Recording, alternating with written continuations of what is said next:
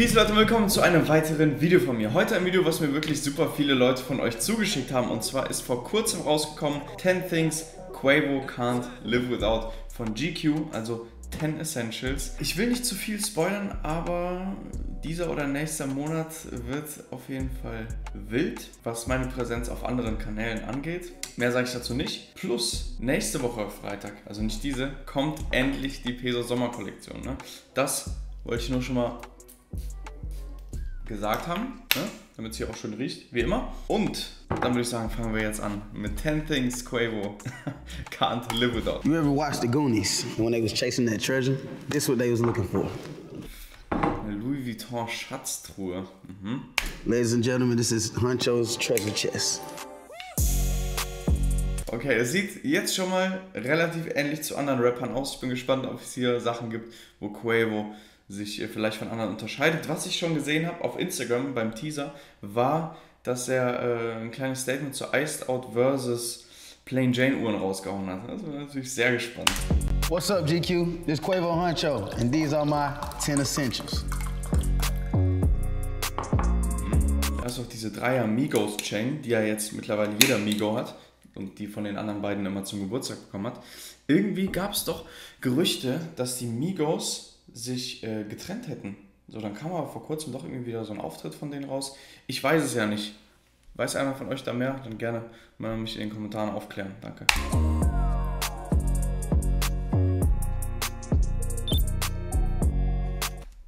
Jewelry. Wer hätte es gedacht? Tons of jewelry, tons of diamonds, tons of ice.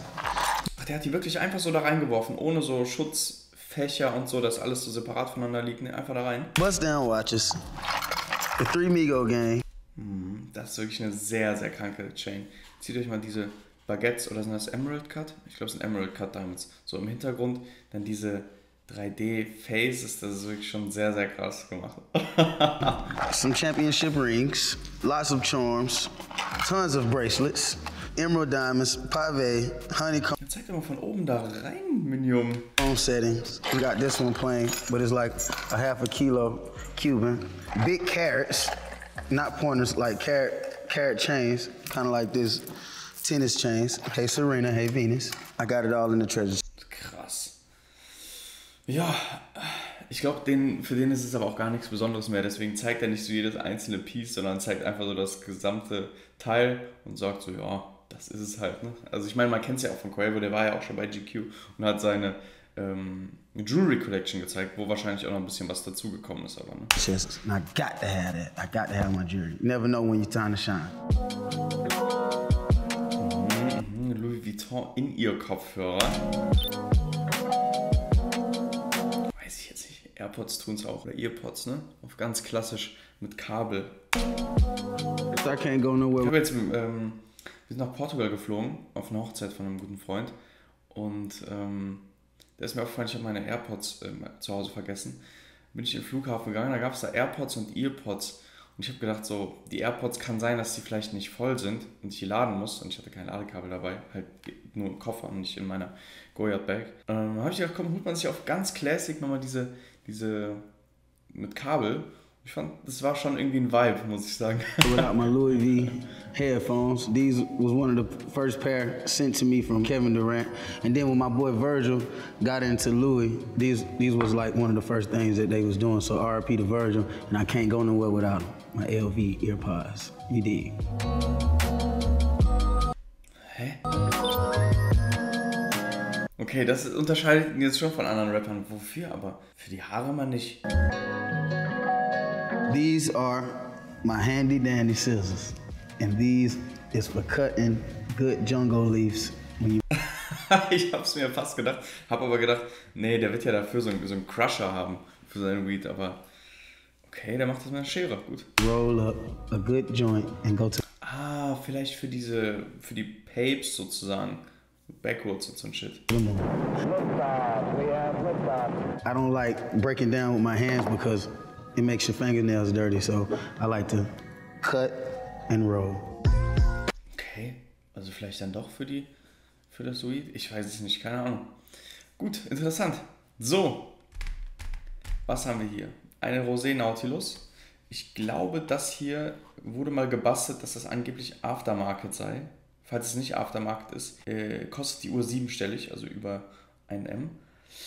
Royal Oak Offshore. Eine Day-Date ohne Prezi-Armband. Was ist das nochmal? Day-Date 2. Und eine Sky-Dweller, ja. Oder ist das eine Prezi? Ja, doch. Das sah irgendwie aus wie so ein Oysterband, oder? Das ist auf jeden Fall eine 41er, weil die hat diese Bandanschlüsse, so wie bei, also nicht wie hier sozusagen. These are my houses, aka my watches. I feel like they're real estate and I got to have them with me. And I can't go nowhere without a few plain Janes on me. They kind of like real estate. These are like little mini houses that just go up in value. I don't buy bust downs no more. I don't buy bust downs no more, sagt er. Also keine Iced Out Watches werden mehr gekauft.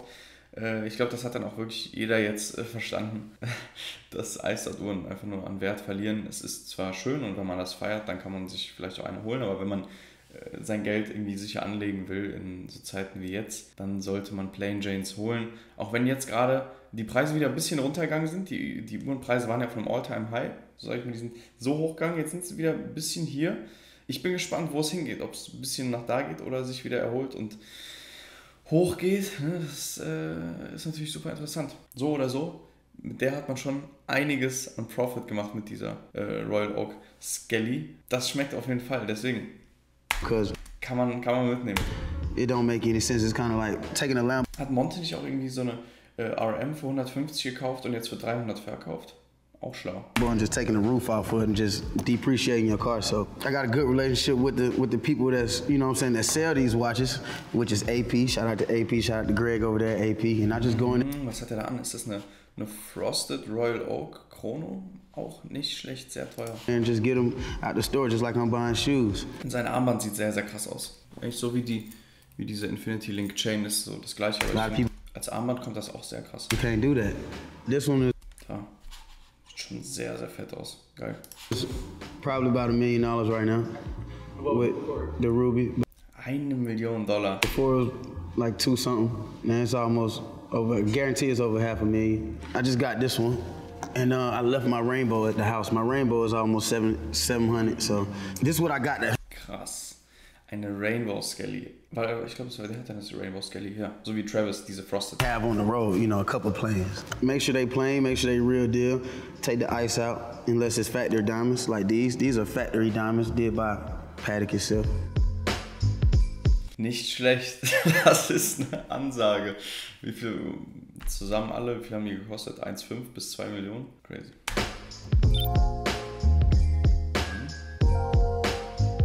See, as you can see, when I'm traveling, I make anything a case. So this is a boys headphones case that I store my glasses in because my glasses case too big to go in my stuff. So I got my Prada frame. Ja, das ist so eine richtige Quavo Sonnenbrille. Das steht dem aber auch.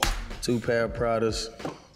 These are, Balenciaga. These Cartiers, these probably 28K with the diamonds in them. My $1 million 28K, also ich glaube, da wurde der ein bisschen gescammt. frames right here, these the Louis V. Anything with Louis V, we going big. RP the version. Do you ever lose sunglasses? I feel like All the time, bro. All the time. I'm always losing sunglasses. That's a part of the game. You gonna lose some. You gonna break some. Somebody gonna steal one. Like you can't leave these in the hotel at all. They gonna go. These is crazy. Right now I'm getting some new ones made with all the diamonds around them again because I lost them. I miss my glasses. Ach, krass. Ja, die kennt man ja auch aus der OG Migo-Zeit, wo die diese Cartier-Brillen, diese runden hatten, wo außenrum Diamanten sind. Einfach verloren, der Arme, und der muss sich jetzt neu machen lassen. Und das schon fast am Ende des Monats. Grills. I will turn the car around, I will turn the plane around if I forget my teeth. Pardon me, ladies and gentlemen.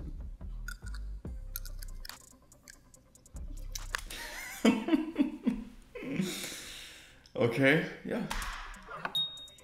Just like that, we live. I got to have my grills. Shout out to Johnny Dane. These are new. These are brand new with the. Weiß ich jetzt nicht. Da finde ich die da drin hat irgendwie cooler. Quavo. Pink stones in them. Top of the line 101. Shout out to Johnny and shout out to Houston. I love y'all to death.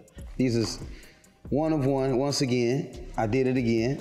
Some call it activist, some call it Pink Panther, some call it raindrop, some call it, you know what I'm saying, purple rain, some call it church windows, purple church windows, the house of the Lord, yes ma'am. And I just call them pink glaciers.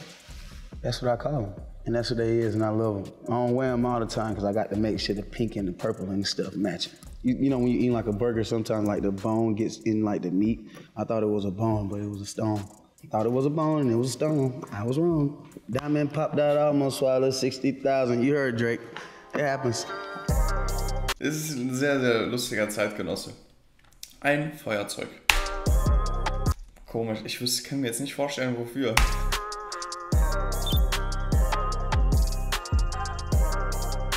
I'm nowhere lacking, I'm never alone, and I always have to have 5. So, we gotta keep 5. Whether it's a lighter. Für Duftkerzen und so weiter. Or 5. Und so Schnickschnack. You just gotta have it. Ja. I got to have some to travel.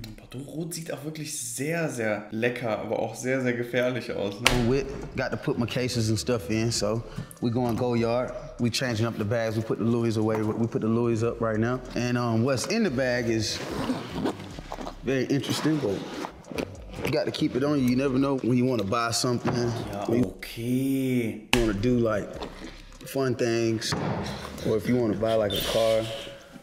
Einmal mal kurz zur Bank gehen und sagen, ey, ich muss noch ein bisschen was abheben, ich habe gleich einen Videodreh bei GQ. Or just buy some jewelry. You know, that's what you do. You got to keep some of it on you. Or in my wallet. That's it. At that point, what do you have in the wallet at that point? My ID and my Vegas playing card. That's all. Ja, und Karten und so wahrscheinlich. What's happening, y'all? That's it. That's my 10.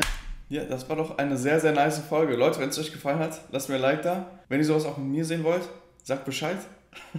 Macht's gut, Leute. Peace.